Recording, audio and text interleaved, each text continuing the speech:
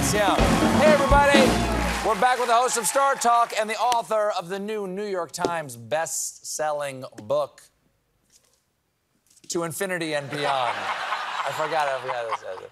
Neil deGrasse Tyson. So this is the third collaboration of my podcast, Star Talk, with National Geographic Books. And National Geographic, that's a beautiful book. Hold that up again. That's a beautiful book. Gorgeous. That's a good-looking book. What? Are these?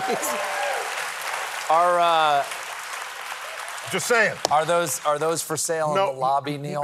No, they are not. They should be. No, should be. no, I got my, no. Throughout the book, you evaluate Hollywood science. What film got it the most wrong?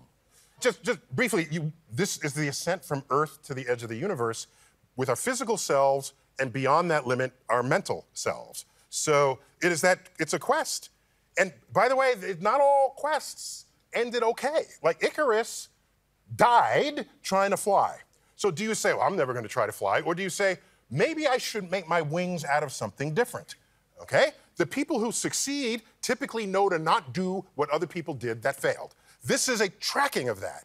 And right on up to the edge of space-time and wormholes and the like. And wherever the topic resembles contents of a film, you know I got to go there. You know, the scenery of film, did they get it right? Did they get it wrong? You've made James Cameron's life hell more than once. A little bit, yeah, because he got the wrong sky over the sinking Titanic. What mystery have you cracked? Okay, but we know that longitude, latitude, time, day, when the Titanic sank, and he had the wrong sky over Rose as she's looked with her dead boyfriend in the back of the thing. And I'm thinking,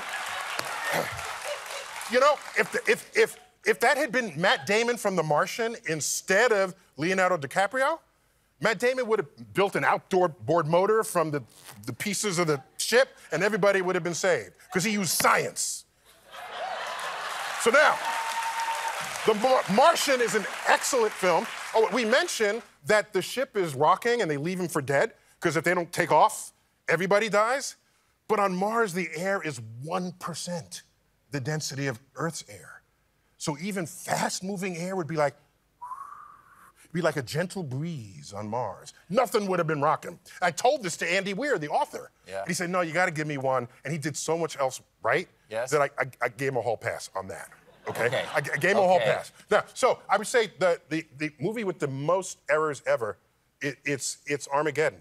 It violates more laws of physics per minute than any other movie ever, until a year ago, over COVID, I saw Moonfall.